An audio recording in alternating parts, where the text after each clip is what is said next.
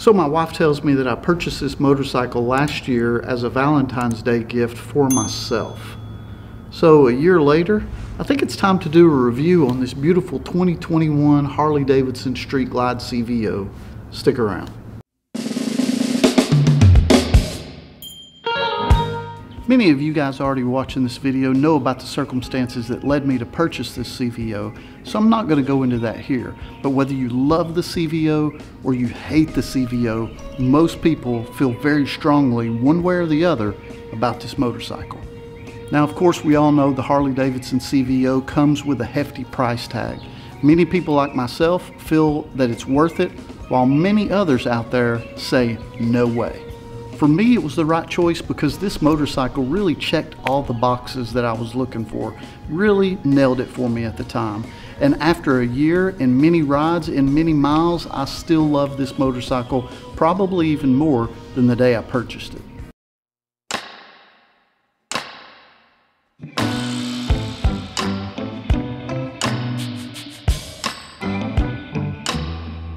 Alright, let's talk about the paint on this motorcycle. One of the things that drew me to this CVO is the bronze armor. It doesn't have a lot of flash and that type of thing that you normally see in a lot of the CVO paint schemes. Also, the paint to match inner fairing was a huge plus for me. The chin spoiler and the larger passenger foot pegs were a big plus. I can also appreciate some of the red that Harley threw in on this motorcycle.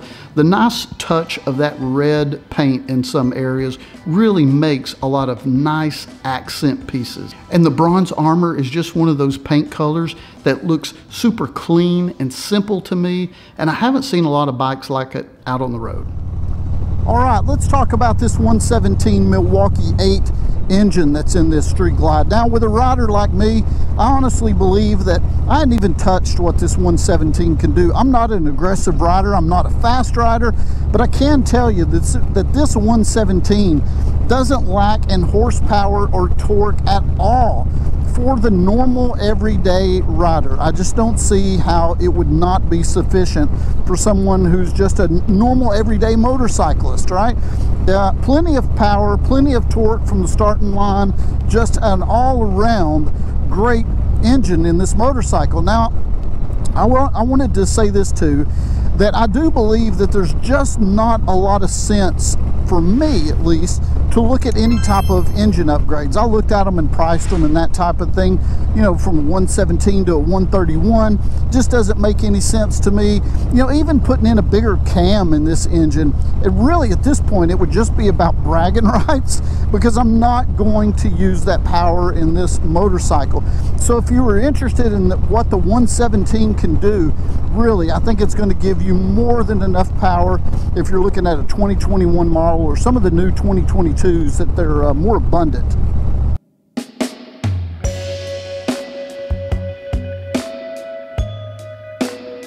So do you need upgrades for a CVO? Well, probably not, but most people sure like to do something. The Fairing Exchange installed the 12-inch 6-bend KST handlebars for me, and I couldn't be happier with them. I actually had these on another motorcycle that I owned previously, so when I purchased this bike, I knew I had to have them.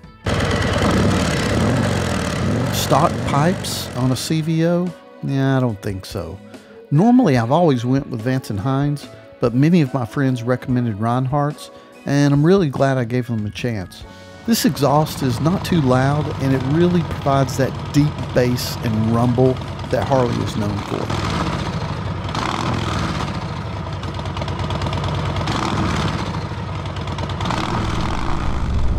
Storage in this motorcycle has never been a problem. I mean, both of the saddlebags always carried enough gear for me, no problems there. But I did add a chopped tour pack, and that really kind of doubled up and expanded my ability to carry just about whatever I wanted on this motorcycle. I mean, I can carry a lot of gear on this bike now. About the only thing that I can't do with a chopped tour pack is put a full face helmet in there, but usually I'll, you know, take my GoPros off and that type of thing, put them in the tour pack, lock it up, and walk away. So that doesn't really present any problem at all.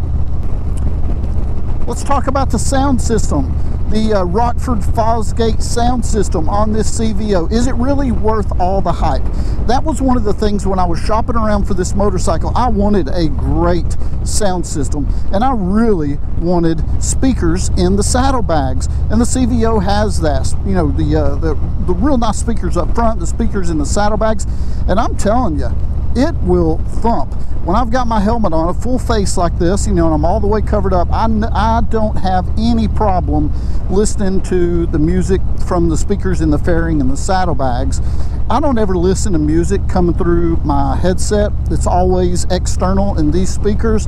And whether my lid is up or down on this helmet, I can still hear my music just fine. So I highly, highly recommend.